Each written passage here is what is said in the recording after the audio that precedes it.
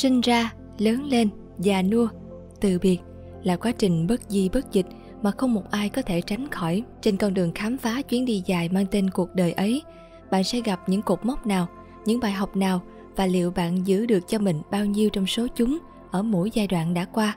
Để hiểu hơn về điều đó, ngày hôm nay, Trạm Nghiền Ngẫm sẽ cùng bạn tìm kiếm câu trả lời thông qua những bài học từ sách đến đời nhé.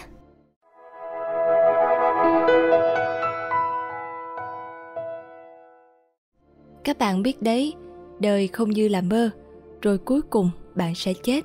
Vậy nên, vài ngày trước khi đang vắt tay lên trán suy nghĩ về cuộc đời, tôi quyết định rằng đời này nó sẽ xảy ra trong 4 giai đoạn. Và giai đoạn 1 được gọi là giai đoạn bắt chước người khác.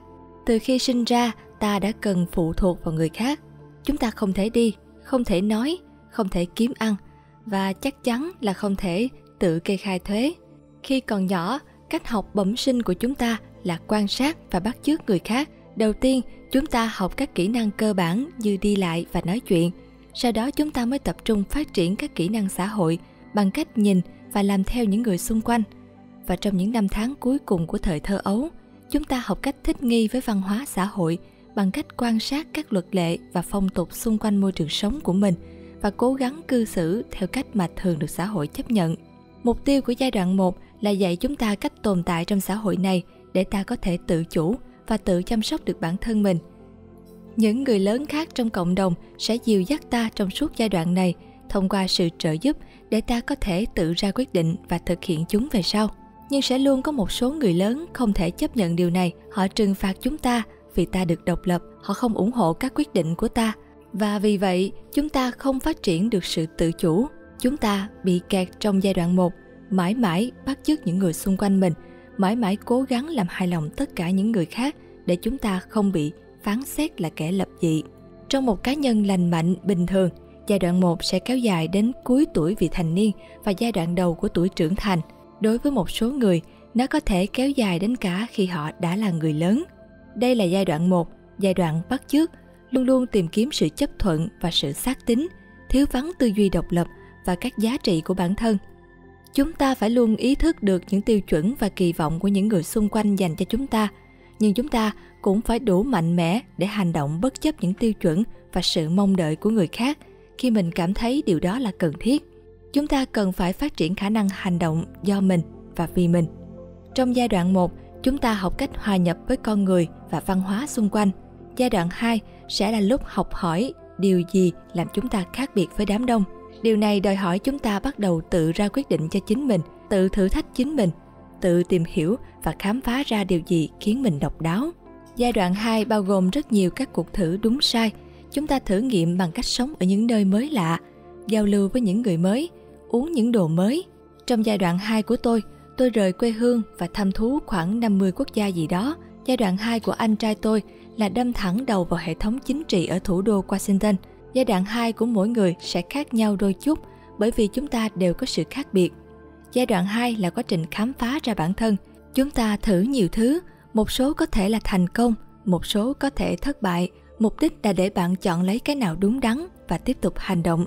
Giai đoạn 2 kéo dài cho tới khi chúng ta bắt đầu chạm đến những giới hạn của mình.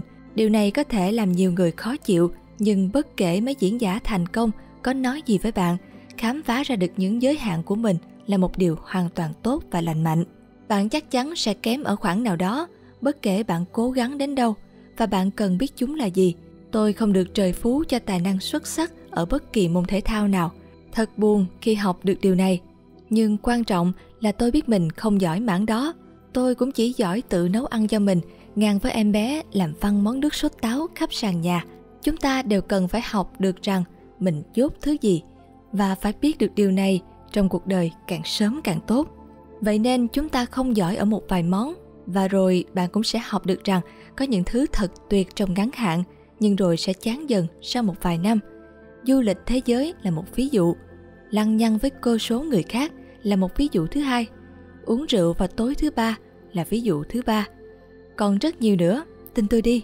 Biết được những giới hạn của bạn rất quan trọng, bởi vì cuối cùng bạn phải nhận ra chân lý rằng thời gian của bạn trên trái đất này không có nhiều, và vì vậy bạn nên đầu tư nó vào những thứ ý nghĩa nhất. Điều này có nghĩa là nhận ra rằng Cho dù bạn có khả năng làm được điều gì đó, không có nghĩa là bạn nên làm nó. Nhận ra rằng bởi vì bạn thích kiểu người này, không có nghĩa là bạn nên ở mãi với họ. Và nhận ra rằng mọi thứ đều có chi phí cơ hội và bạn không thể có tất cả. Tôi biết một vài người không bao giờ cho phép mình cảm thấy giới hạn, hoặc là bởi vì họ từ chối thừa nhận lỗi lầm của mình, hoặc bởi vì họ tự huyễn hoặc rằng mình không có giới hạn. Những người này sẽ bị kẹt lại trong giai đoạn thứ hai. Có những người cứ mãi khởi nghiệp khi đã 38 tuổi, vẫn sống với mẹ và vẫn không kiếm ra được một đồng nào sau 15 năm cố gắng. Có những diễn viên đầy tham vọng vẫn đang làm bồi bàn và đã không đi thử vai trong 2 năm. Có những người không thể an vị vào một mối quan hệ lâu dài bởi vì họ luôn luôn có cảm giác rằng sẽ có một ai đó tốt hơn xuất hiện. Họ là những người cố lau chùi những sai lầm, như thể giải phóng sự tiêu cực vào vũ trụ, hoặc thanh trừng tất cả những sai lầm khỏi cuộc đời của mình. Đến một lúc nào đó, chúng ta đều phải thừa nhận chân lý. Cuộc đời này rất ngắn ngủi, mọi ước mơ của ta đều không thể trở thành hiện thực, và vì vậy chúng ta nên cẩn thận lựa và chọn thứ gì chúng ta làm tốt nhất và toàn tâm, toàn ý với nó. Nhưng những người mắc kẹt trong giai đoạn 2 dành phần lớn thời gian để tự thuyết phục mình điều ngược lại, rằng họ là một siêu nhân, rằng họ có thể vượt qua tất cả, rằng cuộc đời họ là sự phát triển và đi lên không bao giờ ngừng, trong khi ai cũng có thể nhìn thấy rõ ràng họ chỉ đang chạy tại một chỗ. Với những cá nhân lành mạnh, giai đoạn 2 bắt đầu từ cuối tuổi vị thành niên và kéo dài cho đến khoảng giữa 20 hoặc giữa 30. Những ai vẫn mãi mắc kẹt trong giai đoạn 2 thường được mọi người gọi là mắc hội chứng Peter Pan, những kẻ lông bông cả đời, luôn luôn đi tìm bản thân mình nhưng không tìm thấy thứ gì. Tiếp đến là giai đoạn 3, toàn tâm toàn ý. Một khi bạn đã đẩy mình đến những giới hạn và hoặc là biết được những gì mình kém, ví dụ thể thao, nghệ thuật nấu ăn, hoặc là hiểu rằng các cuộc vui thì cũng chống tàn, ví dụ hội hè, chơi điện tử, thủ dâm, thì bạn sẽ còn lại những thứ A. Thực sự quan trọng với bạn, và B. Bạn không đến nỗi quá tồi. Bây giờ là lúc bạn cần ghi dấu lên thế giới này. Giai đoạn 3 là thời điểm đẹp nhất cho bạn xây dựng lâu đài cuộc đời. Bạn đã chia tay những người bạn chỉ biết kìm kẹp mình. Bạn đã tạm biệt những trò chơi vô bổ, lãng phí thời gian. Bạn đã giã từ giấc mơ ngày xưa mà chắc chắn không thể sớm thành hiện thực. Vậy nên, cần tập trung hết sức vào thứ bạn giỏi nhất và tốt nhất cho bạn. Bạn cần tập trung vào những mối quan hệ quan trọng nhất trong đời. Bạn cần tập trung vào sứ mệnh duy nhất trong đời bạn. Dù là giải quyết cuộc khủng hoảng năng lượng trên thế giới, hay trở thành một nghệ sĩ vẽ kỹ thuật số, hoặc trở thành một chuyên gia về não bộ, hay có những đứa con đáng yêu chảy đầy nước mũi. Dù nó là gì đi chăng nữa, đây là lúc bạn hoàn thành mọi thứ mình ao ước. Giai đoạn thứ 3 là lúc bạn tối đa hóa khả năng của mình trong cuộc đời. Nó là lúc bạn xây dựng di sản của bạn. Bạn sẽ để lại gì cho cuộc đời khi bạn ra đi? Mọi người sẽ nhớ về bạn như thế nào? Dù đó là một nghiên cứu đột phá, hoặc một phát kiến mới tuyệt vời, hay một gia đình đáng yêu. Giai đoạn 3 là lúc bạn thay đổi thế giới này khác đi một chút nhờ sự tồn tại của bạn trên đời. Giai đoạn 3 sẽ kết thúc khi có sự hợp nhất của hai thứ. 1. Bạn cảm thấy như thể mình không còn gì để phấn đấu được nữa. 2.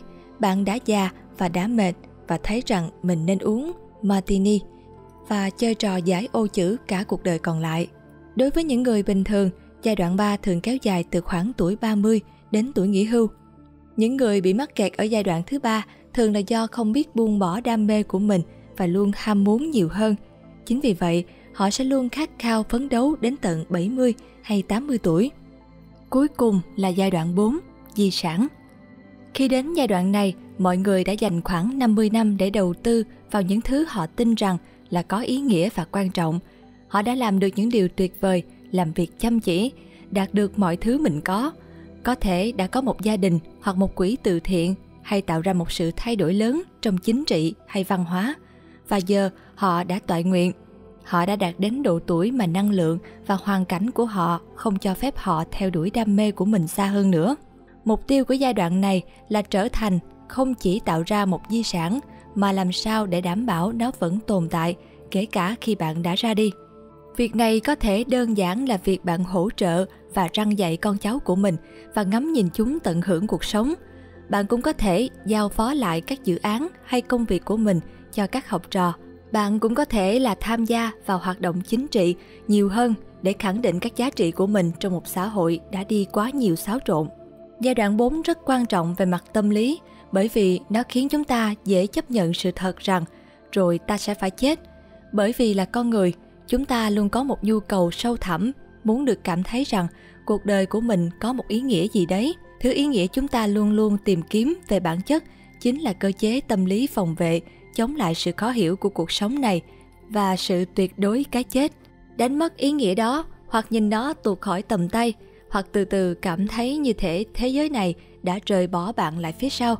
Không khác nào phải đối diện trực diện với sự lãng quên để nó nuốt chửng bạn. Đi qua mỗi giai đoạn cuộc đời giúp chúng ta có thể kiểm soát hạnh phúc và sự thịnh vượng của mình tốt hơn. Trong giai đoạn 1, một người sẽ hoàn toàn phụ thuộc vào những hành động của người khác và cần được chấp thuận để có thể hạnh phúc. Đây là một chiến lược sống kinh khủng bởi vì con người thật khó đoán và bất định. Trong giai đoạn 2, người ta trở nên tự lực hơn nhưng vẫn dựa vào thành công ngoại lai để có thể hạnh phúc, tiền, sự tán dương, chiến thắng, chiến công, vân vân. Chúng có thể dễ kiểm soát hơn con người nhưng về lâu dài chúng vẫn rất khó dự đoán. Giai đoạn 3 sẽ phụ thuộc vào một số ít các mối quan hệ và những đam mê mà đã tự chứng tỏ chúng đáng để theo đuổi từ giai đoạn 2. Những thứ này đã ổn định hơn qua thử thách. Và cuối cùng, giai đoạn 4 đòi hỏi chúng ta chỉ bám giữ vào những gì mình đã hoàn thành được và nên ngừng kỳ vọng quá nhiều.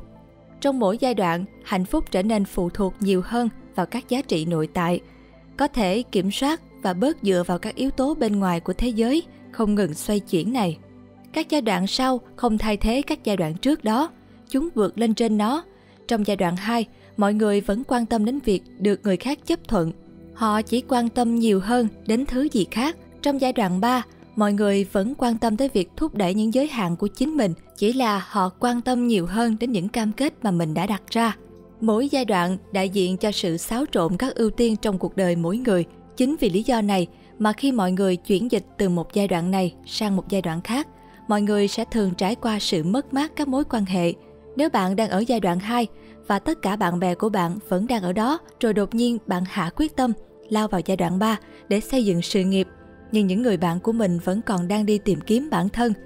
Sự mất kết nối giữa các giá trị của bạn và của bạn bè của bạn sẽ xuất hiện và lúc đó thật khó để vẫn còn có thể chơi với nhau. Nói chung, mọi người sẽ phóng chiếu giai đoạn của họ lên mọi người xung quanh mình. Những người ở giai đoạn 1 sẽ phán xét những người khác qua khả năng họ có được xã hội chấp nhận hay không. Những người ở giai đoạn 2 sẽ phán xét những người khác bằng khả năng vượt qua các giới hạn của chính mình và thử những thứ mới. Những người ở giai đoạn 3 sẽ phán xét những người khác dựa trên những cam kết cuộc đời của họ và những thành tựu họ có thể đạt được. Những người ở giai đoạn 4 sẽ phán xét người khác dựa vào những giá trị mà họ bảo vệ và những thứ họ đã chọn sống vì nó. Phát triển bản thân thường được mô tả như một sự tiến bộ trải đầy hoa lệ, đi từ một kẻ ngu ngốc đến sự giác ngộ, chứa đựng rất nhiều hoang lạc, bước đi tự hào trên thảm hoa và đập tay với 2.000 người tại một buổi hội thảo mà bạn phải trả rất nhiều tiền để tham dự. Nhưng sự thật là những chuyển giao trong các giai đoạn của cuộc đời thường được kích hoạt bởi những dư chấn hay những sự kiện cực kỳ tiêu cực, một lần suýt chết, một cuộc ly hôn, một tình bạn đổ vỡ hay sự ra đi của người yêu. Vết thương làm chúng ta lùi lại và đánh giá lại những động lực sâu thẳm và các quyết định mà mình đã đưa ra. Nó cho phép chúng ta suy tư về việc liệu những chiến lược theo đuổi hạnh phúc của chúng ta có thực sự thành công hay không. Có một thứ làm chúng ta mắc kẹt ở mỗi giai đoạn, cảm giác chưa bao giờ là đủ. Mọi người mắc kẹt ở giai đoạn 1 bởi vì họ luôn cảm thấy như thể họ là một phiên bản lỗi và khác biệt với những người khác. Vì vậy, họ sẽ đặt mọi nỗ lực của mình vào việc làm những thứ khiến người khác hài lòng. Nhưng bất kể họ cố gắng tới đâu, họ sẽ vẫn cảm thấy chưa bao giờ là đủ. Mọi người mắc kẹt ở giai đoạn 2 bởi vì họ cảm thấy như thể họ lẽ ra nên làm nhiều hơn, tốt hơn, mới hơn, hiệu quả hơn. Nhưng bất kể họ có cố gắng tới đâu, họ sẽ cảm thấy chưa bao giờ là đủ. Mọi người mắc kẹt ở giai đoạn 3 bởi vì họ cảm thấy như thế họ chưa tạo ra đủ ảnh hưởng có ích lên thế giới này, rằng lẽ ra mình có thể tạo ra nhiều thay đổi tích cực hơn trong lĩnh vực mà mình đã cam kết. Nhưng bất kể họ có cố gắng tới đâu, họ sẽ cảm thấy chưa bao giờ là đủ. Những người ở giai đoạn 4 vẫn cảm thấy mắc kẹt bởi vì họ lo lắng rằng di sản của họ sẽ không bền vững hay không tạo ra thay đổi lớn lao nào cho thế hệ sau. Họ bám vào và níu giữ lấy nó và thúc đẩy nó tới những hơi thở cuối cùng, nhưng họ vẫn thấy chưa đủ. Giải pháp cho mỗi giai đoạn là hãy nhìn lại. Để vượt lên giai đoạn 1, bạn phải chấp nhận rằng mình sẽ không bao giờ có thể làm vui lòng mọi người, và vì vậy bạn phải đưa ra quyết định cho chính cuộc đời mình. Để vượt lên giai đoạn 2, bạn phải chấp nhận rằng bạn sẽ không bao giờ có thể đạt được mọi thứ bạn ước mơ và khao khát, và vì vậy phải tập trung vào thứ quan trọng nhất và toàn tâm toàn ý với nó. Để vượt lên giai đoạn 3, bạn phải nhận ra rằng thời gian và năng lượng là giới hạn, và vì vậy bạn phải xác định lại mục tiêu của mình lúc này là giúp những người khác quản lý những dự án ý nghĩa mà bạn đã khởi sự. Để vượt lên giai đoạn 4, bạn phải nhận ra rằng thay đổi là điều tất yếu, và sự ảnh hưởng của một con người, cho dù họ có tài giỏi, quyền thế, có ích tới đâu, cuối cùng rồi sẽ tan biến và cuộc đời vẫn tiếp diễn. Trên đây là bài viết của tác giả Manson, được chuyển ngữ bởi Trạm Đọc. Cảm ơn các bạn đã lắng nghe và đừng quên nhấn like, share, subscribe để ủng hộ cho channel của Trạm Đọc nhé. Xin chào và hẹn gặp lại!